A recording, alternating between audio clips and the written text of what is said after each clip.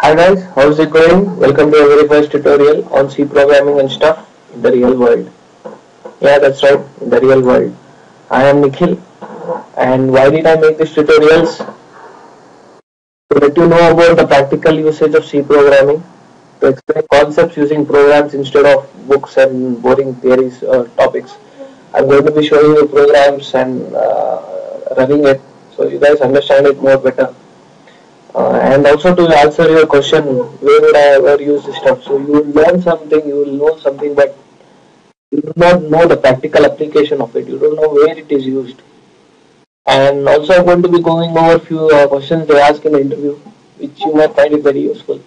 I will also go over the real world examples. So whatever examples I'm going to be showing, it is pretty useful examples. And this is not a C programming tutorial. Let us what I'll do like let me start with C program, and maybe if you find this useful I'll move on to data structures and object oriented programming and maybe operating systems. I'll go on the programming questions and some questions which they ask in the interview, some puzzles also to help you understand even more. All this I'm going to be doing in Unix, and this is going to be done using GCC compiler. There are a lot of compilers, but this is one of the best, and it is going to be useful.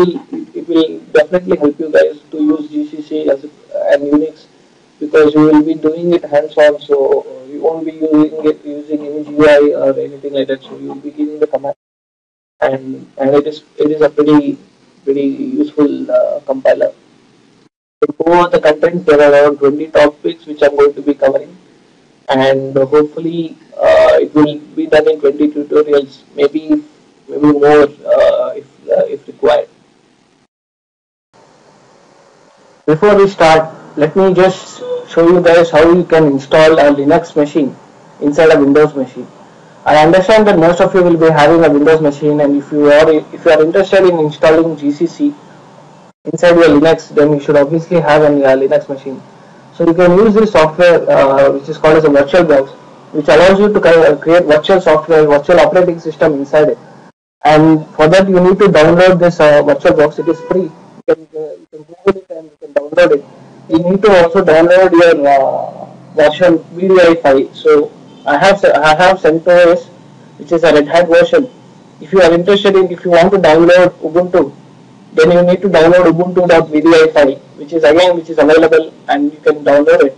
And you need to follow the steps. You can type in Google installing Ubuntu inside VirtualBox, and you will find numerous steps on how to do it. And they would have shown it with a snapshot. Let us start off with the Hello World program. So the Hello World, I'm going to be opening an editor, and I'm going to be naming the file as hello world.c. And this program is going to be outputting hello world on the standard output, which is the monitor. So for that, you need a main function where all the magic starts, and you need a printf statement which prints into the standard output. So it takes the first argument is a string. So I'm going to be displaying hello world and a new line. Let me just comment as to what we are doing. Hello world. So we have a printf statement, which is a function which takes it input and prints it to the standard output. So if you compile this program now using the GCC, then you will see an error. So this is because it doesn't know the declaration of printf. It doesn't know the format of what printf takes. Whether the first argument is a string, is it an integer? How does the compiler know? So you need to tell the compiler what printf statement takes. So let us include a file, a header. This is called as an header file, which basically contains the various declarations of standard input output. So printf, since it is an input output function, it is present in this file called as stdio.h. Also, let me just have a macro called as world, which is equivalent to my world.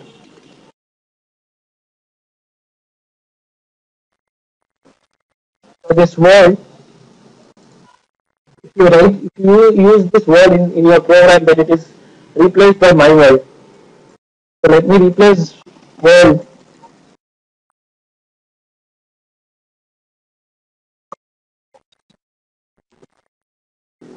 Oh, come on, WORD.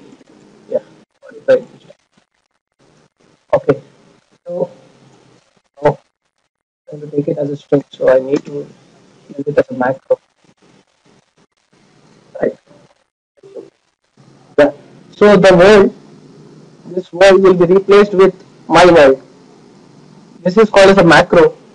And you compile the program now, don't get any output. So this is a command. This invokes a genome C compiler, and it takes a .c as an input. So what does it output? So the output of hello world.c is a.out. So it doesn't matter what the file name is. The executable it generates is a.out. Executable is something which the computer can execute. So if you run this on your command line, you will see hello my world. So your next question should be like, what happened when I gave GCC? How did it generate data out? What are the intermediate steps that happened? So in order to know that what GCC did, let us say whatever it did. Okay, first let us remove the a.out file and let us see what GCC did. Let us save it in temporary file and give hello world.c. And I don't want the output to be a.out. I want it to be hello world.exe. That's why you know that it's an executable. So we run this, and when we do ls, you see the three intermediate files are created: hello.world.i.o and .s. So what happened? What is the journey of a C program to an executable? What are the steps which it takes place? There are four intermediate steps which happen before you actually get an executable. The first one is called as pre-processing. The second one is compilation. The third one is assembly, and fourth one is linking. So the hello world.c is handed over to a preprocessor which generates hello world.i, which is then fed into a compiler which generates hello world.s, which is a language which the assembler understands, and it is sent to the assembler which generates hello world.o. This hello world.o is finally then sent to a linker where you get an executable. So hope that is clear. So if you want to see what is inside the file, let us start step by step. So we'll see what pre-processing does. So the pre-processing, it does three main things. One is the macro substitution. The second one is comments are removed, and third one is expansion of included files, which is hash stdio file. So we will see whether all these three things are done. So we will open hello world.i. Let me open it. And you see the comment is not present. I had a comment saying printf, or better yet, let me show you the hello world dot. So this is hello world.c and this is hello world.i. So hello world.c has a comment saying printing hello world. But if you see here, the comment is removed. So preprocessor has removed the comment. Then it has replaced world. It has replaced world with my world. Here it is. And finally, the entire thing. So you see around 900 lines. That is stdio.h expanded. So it gets this file, it copies the contents of stdio.h and pastes it into hello world.i. And if you want to see the declaration of printf, these are all various printf statements. But yeah, this is the one. So this is the format. This is what printf statement takes. So the first argument is a character, then you have variable arguments. So extern indicates that the declaration is present in the file, but definition I don't know, but it's not definitely not in my file. That is what extern tells the compiler. So you have the declaration here, and the preprocessor generates the file. So now this hello world.i is sent it to a compiler. So take a look at this file. So it's a bunch of instructions which the assembler will understand. So this is finally the compiler then compiles the preprocessed code and generates an assembly level code which the assembler understands. So the assembler then converts the assembly level instruction into binary instruction which the computer understands. That is hello world.o. You can take a look at it, but you will not make any sense of it. So you have few symbol tables, I will explain that later. You also have something called as ELF, which is a format. It means executable and linkable format. And you have this ELF format, which the linker understands. So this code is meant for linker. So it will ask the linker to get. So until this stage, the printf definition, what printf does is not known. Once the linker's job is to get the definition from a library, and it displays it and it puts it into the code. So if you see the size of the hello world.o, it is 5087, and now if you see the size of the executable hello world.exe, compiler has the linker has added in few of its own code.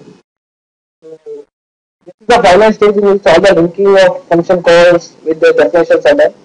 So since in this stage the GCC has no clue about functions like printf. Until the compiler knows exactly where all these functions are implemented, it just uses a placeholder for function call. And at this stage the printf is resolved and the actual address of the function is plugged into the file. So the linker does this task.